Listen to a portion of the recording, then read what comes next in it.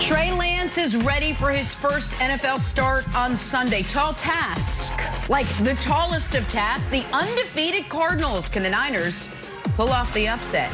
Hey, Baker Mayfield is in dire need of a big-time bounce-back game. Should the Browns be worried about their quarterback? And the countdown is on. Allen and the Bills, Mahomes and the Chiefs, Nick and his little ponytail. Oh, we got lots to discuss on this Friday morning. Hi, everyone. Welcome to First Things First. Jenna Wolf, Chris Broussard, Kevin Wilds. Nick, are we looking to the right or left? Do we have a little mini man bun today? No, listen, no, it's a football Friday. We're not talking about hair. We're talking about football Friday. We're talking Let's about not get distracted. The Chiefs are about to annihilate Wilds' Bills. That's what we're talking about, not hair. We got more important things. We're a serious show today. We're a serious show. But I wore a ponytail. For you, Nick. Let's do it. Let's talk some football. Before we jump ahead to this weekend, let's talk. Let's talk some business. Thursday Night Football. Rams, Seahawks. And after scoring only 3 points in the first half, Matt Stafford and those Rams came alive in the second. Now, Stafford was dealing with a sore finger on his throwing hand, still threw for 365 yards and a touchdown. Rams get the win. They now improve to 4-1. The story last night, though, the Seahawks, they lost more than just the game. Russell Wilson had to leave the game in the third quarter, hurt the middle finger on his throwing hand when he knocked into Aaron Donald's helmet. Pete Carroll said it was badly sprained, and Russ wasn't able to grip the ball. He did not come back. Geno Smith had to come in to replace him. Bad night overall for Seattle. They lost. They now dropped to 2-3 on the season. So let's check out your NFC West standings.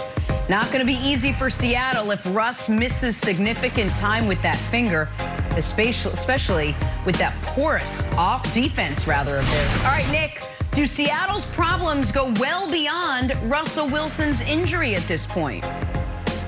Oh, John, I'm glad we're starting here because I do think it is important that the audience know on this Football Friday there is a team that someone on this show picked to make the Super Bowl, dare I say win the Super Bowl, who has a great quarterback and maybe the worst defense in NFL history through 5 weeks and is in last place in their division. And it is not my Kansas City Chiefs. It is Kevin Wilds' beloved Seattle Seahawks. And so while he casts arrows and stones throughout the weeks about the Chiefs' defense, Seattle, as we will discuss here, has major issues independent of their Iron Man quarterback, who has never missed a start, suffering, it's weird because it's a finger, but the most significant injury of his career maybe up to this point. I think Seattle was in huge trouble before Russ got hurt. If he misses real time, they are on the brink of a season from hell because they are approaching the part of their schedule where they must rack up wins. They have Pittsburgh, New Orleans, Jacksonville. In that division, the NFC West, you've got to win the games you're supposed to win.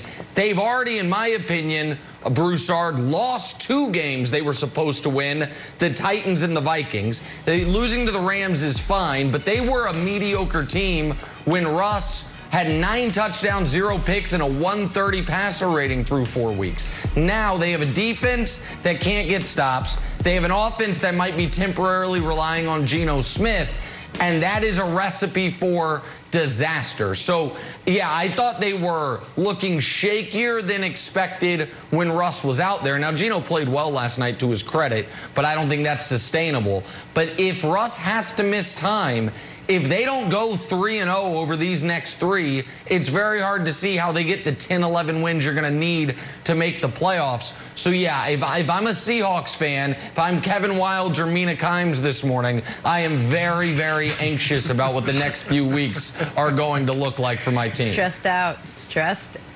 Well, Nick, I'm with you to a large degree. Obviously, if Russell Wilson is out for any significant amount of time, they're done.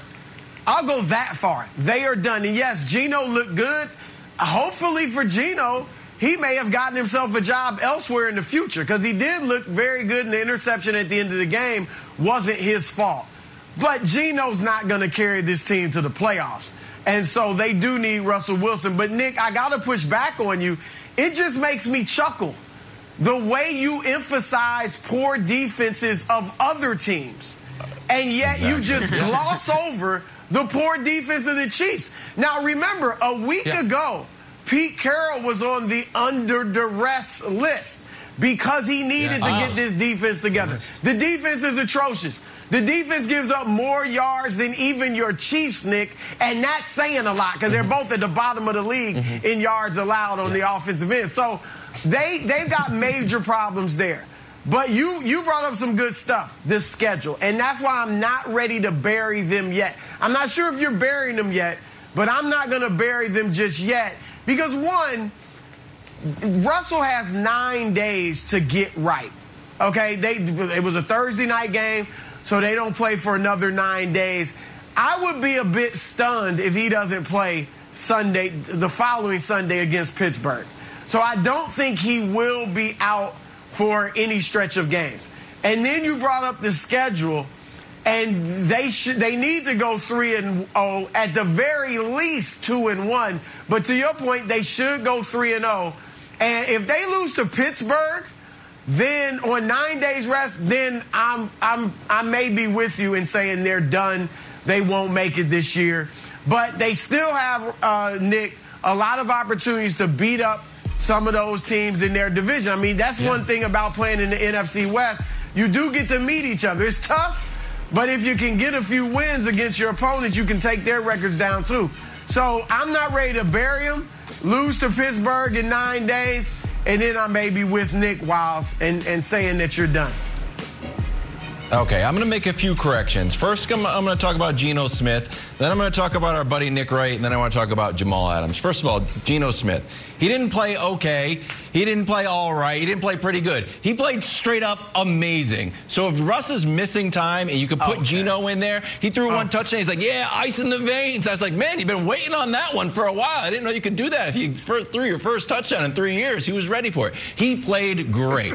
Second of all, about the Seahawks defense. They're not good. But the idea that Nick can come on national television and be like, oh, it's a major problem, not like my Chiefs, is insane. That's like saying, like, you know, I wouldn't go swimming with bull sharks, but you can go swimming with great white sharks. Like, huh? Aren't you screwed both ways? Like, no, if you look at the numbers, one's slightly more dangerous. Can I respond Number to that 3, Jamal before you get to Adams. Jamal Adams? No, I'm doing my thing. I said Jamal. I said I talk about 3 things. Okay, I got to talk about Jamal Adams. You can come back later. Here's Jamal Adams. Jamal Adams, I like Jamal Adams. But he had plays yesterday that boggles the mind. The play to Deshaun Jackson that bailed out a bad series from Stafford, he overruns it, gets totally lost. The replay's even worse. Like, Jamal Adams, where are you going? There's Deshaun Jackson. Scores. We dig into the numbers. This is Seahawks defense overall, specifically Jamal Adams. Most yards, you saw that, second most of the Chiefs. Adams is the 4th, making a bunch of money. He's not playing well. He's got 1 interception last 46 games, 0 sacks. I know you're thinking, like, Wilds, he's got to be doing something out there, isn't he? Like, yes, he is. Unfortunately, tackling members of his own team is not good tape to show in the locker room. Like, hey, you know what? Here's tackling his own guy. Boom, have that. So big hit. Try to go for the other team, not the guys on your own team. So Jamal Adams, defense, get right. I am not as nearly as down as you guys are on the Seahawks. Russ can still make it work. If he's out, Geno can make it work. Defense needs to get better. Go ahead, Nick. Now you can be mad at me. Say that the Chiefs are different. Okay, here we go. This is a bunch here. First of all, everyone's happy for Geno, but Kevin Wildes is the only person in the continental U.S. who thinks it's sustainable, including Geno.